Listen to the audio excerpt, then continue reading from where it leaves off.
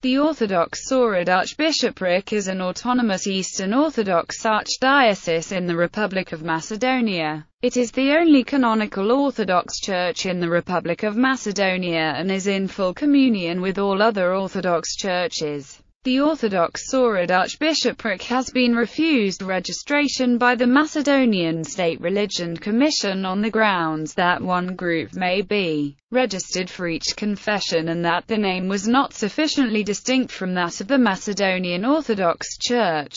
MOC is recognized by the State Religion Commission but not by any other Orthodox churches, which consider its unilateral 1967 declaration of autocephaly a breach of canon law. The archbishopric claims inheritance from the Ohrid Archbishopric of Justiniana Prima and all Bulgaria, founded in 1019 by Basil II. Autonomy. In attempt to restore its canonical status and gain recognition from the Orthodox churches, the Macedonian Orthodox Church negotiated with the Serbian Orthodox Church, and these negotiations led to an eventual agreement signed in Nice in June 2002, thus known as the Nice Agreement. The agreement was signed by all bishops of both delegations. However, the bishops of the delegations of the Macedonian Orthodox Church were exposed to severe criticism for signing this agreement, and although they attempted to defend it for a short time, the Synod of the MOC rejected the agreement. The Patriarch of Pec then summoned all bishops, clergy, monastics and faithful people to enter in liturgical and canonical unity with the Serbian Orthodox Church. Jovan Vraniskovski, Metropolitan of Eels and Povedary, and all priests of Eels agreed to respond to this call, and all signed a document of agreement. On 23 September 2002, METR, Jovan was appointed Exarch of all the territories of the Ohrid Archdiocese by the Assembly of the Serbian Orthodox Church. On 25 December 2003, he was elected chairman of the Holy Synod of Bishops of the Orthodox Ohrid Archbishopric, after it had been constituted. On 24 May 2005, he was confirmed by Patriarch of Pec as Archbishop of Ohrid and Metropolitan of Skopje in accordance with the Nice Agreement. On the same day, there was an announcement of the Patriarchal and the Assembly's Thomas for autonomy of the Ohrid Archbishopric, with Archbishop Jovan as the chairman of the Holy Synod of Bishops. Structure. As of 2009, the Macedonian Orthodox Ohrid Archbishopric is headed by Archbishop Jovan of Ohrid and Macedonia. He presides over the Holy Synod of Hierarchs of the Orthodox Ohrid Archbishopric, consisting of 4 metropolitans and titular bishops. Dioceses on the territory of Republic of Macedonia. Archdiocese of Skopje, headed by Archbishop Jovan of Ohrid and Macedonia. Diocese of Prespa and Pelagonia, vacant. Diocese of Bregalnica, headed by Bishop Marko. Diocese of Debar and Kičevo, vacant. Diocese of Pelog and Kumanovo, headed by Bishop Joachim. Diocese of Eels and Povedary, vacant. Diocese of Strumica, vacant. The Holy Synod of Bishops was constituted on 23 December 2003 in the monastery of St. John Chrysostom. The current members of the Synod are Archbishop John of Ohrid and Metropolitan of Skopje, Locum Tenens of Eels and Povedary, Bishop Joachim of Pelog and Kumanovo, Locum Tenens of Debar and Kičevo, Bishop Mark of Bregalnica, Locum Tenens of Prespa and Pelagonia, Vicar Bishop David of Stoby, Locum Tenens of Strumica. The Archbishopric uses Old Church Slavonic language. Persecution. Upon entering in the canonical and ecclesiastical unity with the Serbian Orthodox Church, and through that with the whole community of Orthodox churches, Archbishop Jovan was expelled by the police, without a court order, from his residence and cathedra in Veles on 7 July 2002. In the same manner, illegally and without a court order, the monks of 4 monasteries were expelled from their monasteries, i.e., homes, in January 2004, immediately after joining the Orthodox Ohrid Archbishopric. A fifth monastery, St. John Chrysostom in the village Nispol near Betola, was broken into by armed and masked men, who, not finding the Archbishop Jovan they were after, harassed and threatened the nuns with machine guns, cut their hair and set the monastery on fire. In February 2004, Orthodox Ohrid Archbishopric buildings were raided by the police. The church in the St. John Chrysostom Monastery was demolished by the state authorities on 15 October 2004.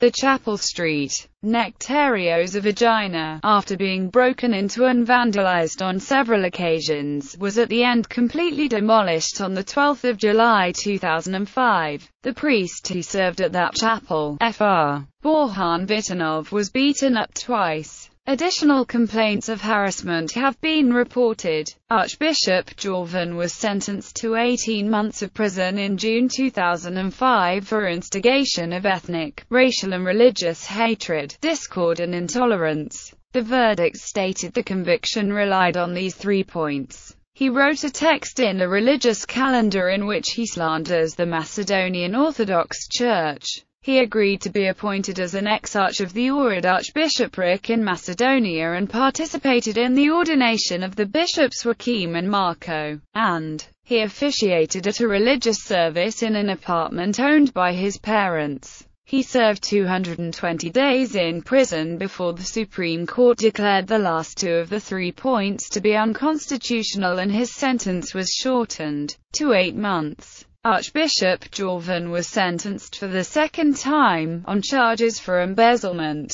and as a second defendant was sentenced to a higher prison term of 2 years than the first defendant in 2006. He served 256 days before being released. The declaratively secular state legalized its identification with a specific religious community, Macedonian Orthodox Church, through the Parliament's declaration for support of the autocephaly of the MOC, reached on 23 January 2004. The Orthodox Ohrid Archbishopric is denied registration by the state authorities. Orthodox clergy is not allowed to enter the country. International reactions. The United States Department of State constantly includes in its Religious Freedom Report and Human Rights Report information regarding the restrictions of the religious freedoms of the members of the Orthodox Ohrid Archbishopric, existence of religious prisoners, violation of freedom of movement, police terror and demolition of a monastery, prevention of OSCE from obtaining a copy of the decision upon which the demolition was carried out,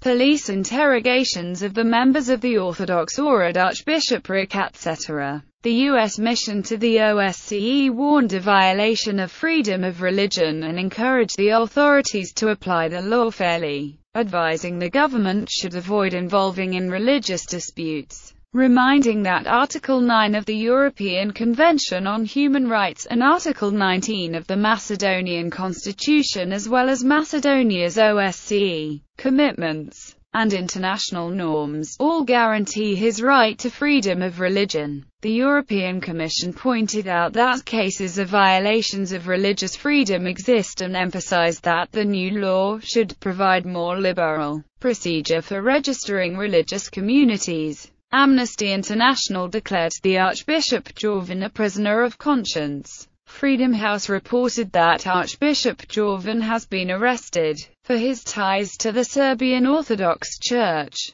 In Freedom House's publications, Macedonia received a downward trend arrow due to an increase in the harassment of leaders of various religious groups. The Helsinki Committee for Human Rights constantly reports about the violation of the religious freedoms and human rights of the members of the Orthodox Ohrid Archbishopric. The violation of several basic rights was the result of activities of a number of state institutions directed against not only the followers, but also against citizens who approve of him or had compassionate sentiments or attitude towards them. This can be illustrated by the following: problems upon entry and exit from the state, threats, police detention, lawsuits against citizens who have provided housing for the outcast monks, police ban in the exercise of the right to residence, etc. Commission on Security and Cooperation in Europe reported about the imprisonment of Archbishop Jovan, finding that Macedonian officials,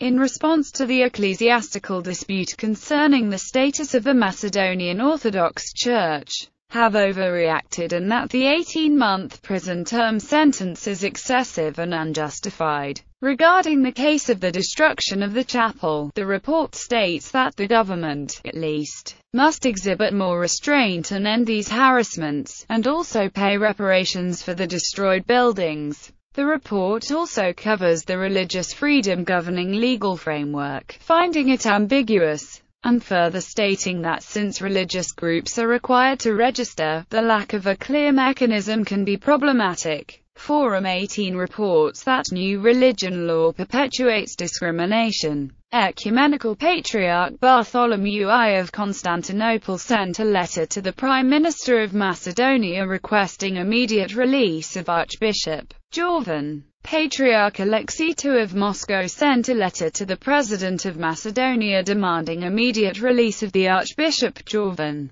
Holy Synod of Hierarchs of the Church of Greece expressed a severe protest for an emergent release of Archbishop Jovan from prison, and for respect of religious freedom in the Republic of Macedonia. The Holy Community of the Mount Athos sent a letter of support to the Archbishop Jovan, signed by all representatives and abbots who are in the Common Assembly of the 20 Holy Monasteries of the Holy Mount Athos. The Standing Conference of the Canonical Orthodox Bishops in the Americas condemned the imprisonment of Archbishop Jovan by Macedonia and asked for his release. Metropolitan Herman of the Orthodox Church in America called for release of Archbishop Jovan of Ohrid.